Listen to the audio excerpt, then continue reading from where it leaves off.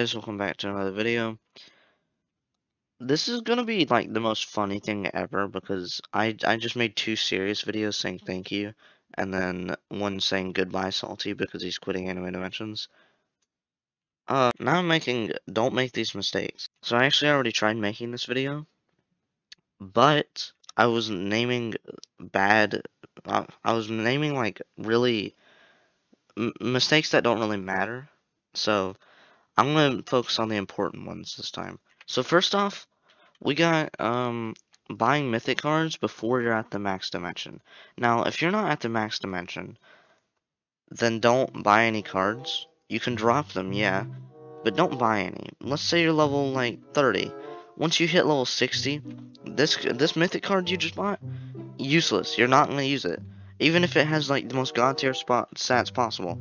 I don't think you need it after that. Cause you're like 2 dimensions above or something. That mistake can cost you so much. I gotta sneeze. If you do get a really good card, or a mythic card that has really good stats, once you hit level 131, spend raid tokens to upgrade it. And something people don't know is how to upgrade cards. You should know how to do this. It's pretty simple. Let's say you have a card, how do you upgrade it? Do you hit upgrade? Yeah, kinda. Once you get it to level 25 out of level 25, instead of saying upgrade, it'll say level up. And once you click that, it'll go to level 131. No matter what level it is, it'll go to 131. Wait, this would be so awesome. Be so awesome. It'd be so cool to have a level 131 Mega Man card. That would be insane. Anyways, one of the huge mistakes I see people make is awakening Rimmer. Where's Rimmer? Don't do it! Don't do that! Even though it's only 2,000 gems, don't do that! Awaken Saber. It's cooler and better. A lot of people don't know the difference between Saber and Rimuru, and I'm gonna go ahead and say the difference. Yes, they both give 12% attack, but Saber has twice the DPS as Rimuru. Rimuru does around 40,000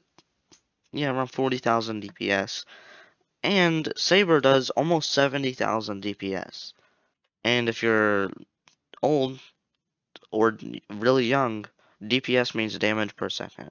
Another big mistake is buying bad characters. Now, of course, this is a no-brainer. Why would, like, it's so obvious you shouldn't buy bad characters. But it's more common with Roblox characters, and specifically gem characters for some reason. People keep buying Primordial and he's mid. I'll just come out and say it, he's mid. Yamato's better. Christmas Saber's way better. Who else is Power? Better. She's better. Anyways, don't buy a character like Aizen. Even if this video is a year old, this still applies. Every Roblox character, don't buy it. If it's bad, at least. Wait till I make a showcase, specifically me, or someone else like XSpit.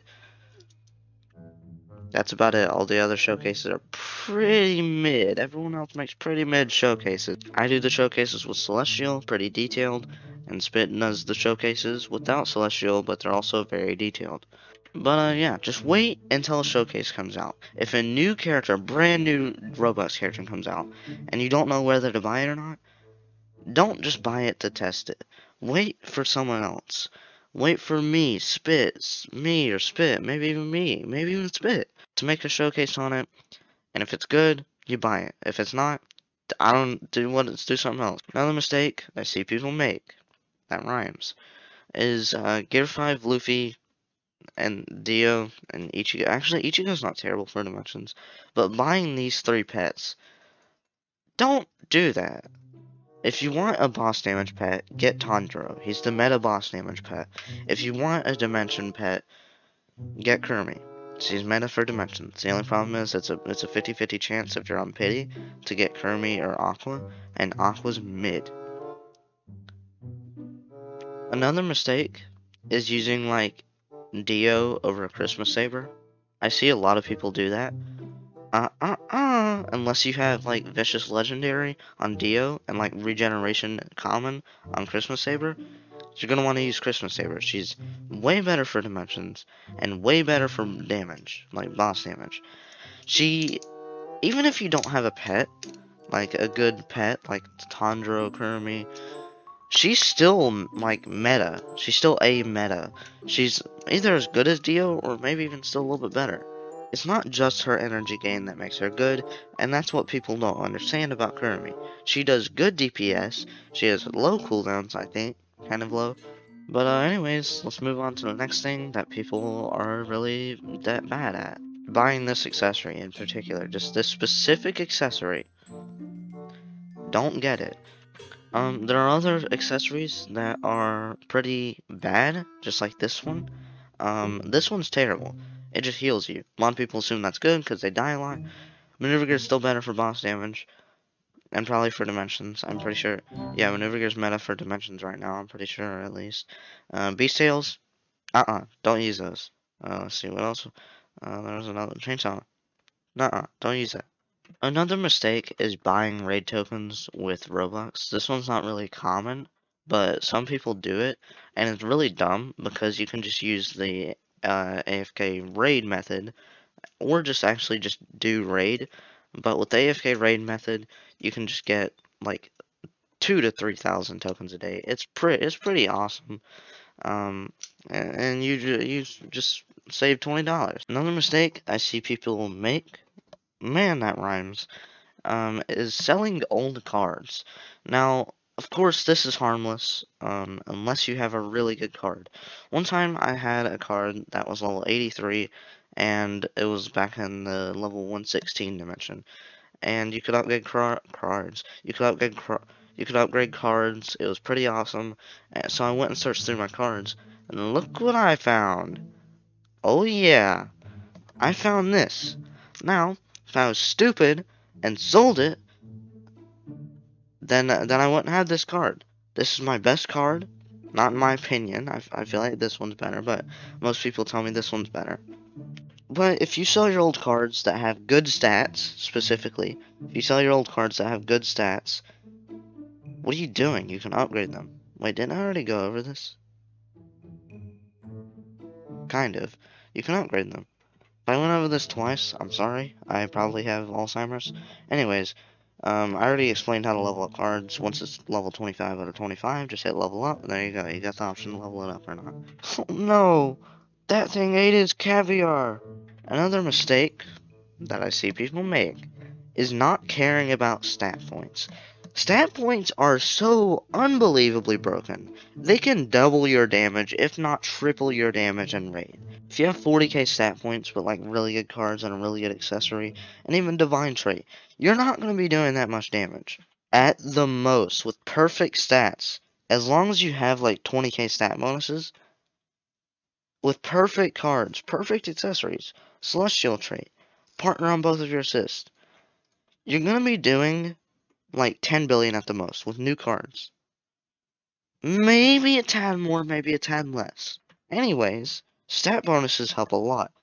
Crit chance, cooldown reduction, crit damage, mob damage, boss damage. It's a lot of boss damage right there. Attack, crit chance, cooldown reduction, crit damage, mob damage, boss damage, cooldown reduction, crit chance, cooldown reduction, attack.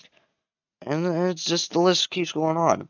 The most useful one, in my opinion, is probably the 100,000 stat points. It heals 1% of damage dealt to bosses. Now, this means if you do like a million damage, you'll get healed like 1% of that. You'll get healed like 10k HP. Wait, yeah. So for the people that do 100 million damage easily, within a matter of seconds, you can just regen so easily. You can get like, you just don't die. And another mistake that people make is like saying Reaper is better than Slayer. It's not. If you have Slayer and you roll Reaper, don't use Reaper. Sure, Reaper, yeah, it's pretty cool. People overestimate it though. It's not better for, it's way worse for Raid. It's like 10 or 20% worse for Raid, but they're like the same for Dimensions. So, not cool, dude. And another mistake is people using like, what's it called? Vampire or Godspeed. I forgot which one it was. They're both terrible. They use it over like Vicious Legendary or Executioner Legendary. Don't do that. Don't underestimate how good Vicious and Executioner actually are. They're still pretty good. Sure, Mythic traits are maybe double better. Close to double at least. Sure, Celestial is a little over double better. But those traits are still good. People used to use them all the time. Anyways, if you want to see a part 2 to this video, let me know by leaving a like. And commenting, because usually people leave likes anyways, so yeah, you're probably gonna have to comment. You're probably gonna have to comment, I wanna see more of this with an exclamation point.